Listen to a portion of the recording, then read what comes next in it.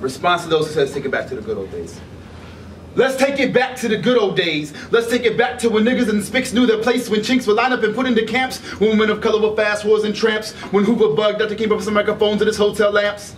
Let's take it back to when the CIA placed hundreds of Cubans on a certain bay and then let them be slain and say, oh, we had nothing to do with it. It was what they wanted. Let's take it back to commie sympathizer witch hunts. Let's take it back to blacklists. Let's take it back to government control segregation because of pigmentation. Let's take it back to the control of an island's population through sterilization. Let's take it back to when bullets flew, when Kennedy's brain was splattered, when Dr. King's skull was open, when Brother Malcolm sold it because of conspiracies buried in files and codes. Let's take it back to small black children being spread on the streets of the US, attacked by dogs, spit on like Christ was. Let's take it back to chemical insecticide due to healthy crops that affected my family, my uncles, my tias, my grandparents, who worked for under minimum wage like slaves. They labored in the sun to be infected by cancer.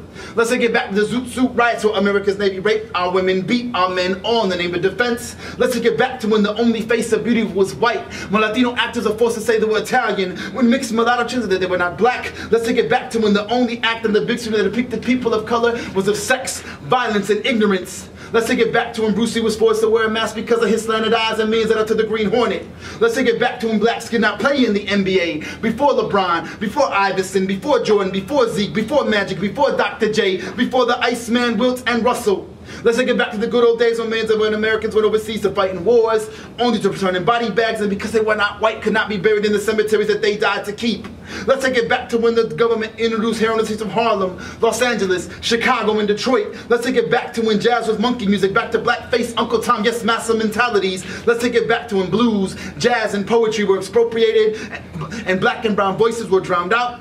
Let's take it back to Pinheiro, Aganin, Petri, where pseudo-writers and poetry was only a dead white guy thing. Let's take it back to DJs, MC, graffiti were not subcultures, but were black and Latino before Beastie Boys, Third Bass, and Eminem, when hip-hop was in ghettos and slums. Let's take it back to when masters raped slaves, when Thomas Jefferson had a love affair with one of his own. Let's take it back behind college, she said he crosses the blaze. Let's take it back to government minority, the outcome of AIDS. Let's take it back to the Treaty of Guadalupe, 40 acres and a mule. Let's take it back to the red man being infected by smallpox from blankets given to him by the US of A. Let's take it back to the no question reality dogma of the age. Let's take it back to women are worth nothing, unable to vote, baby making cooking tortillas and greens as I bust time and time again. Let's take it back to Vietnam when men and women bled and bled and bled. That's when I hear people say, let's take it back to the good old days, I say, fuck that. No way, the good old days weren't as good as they say.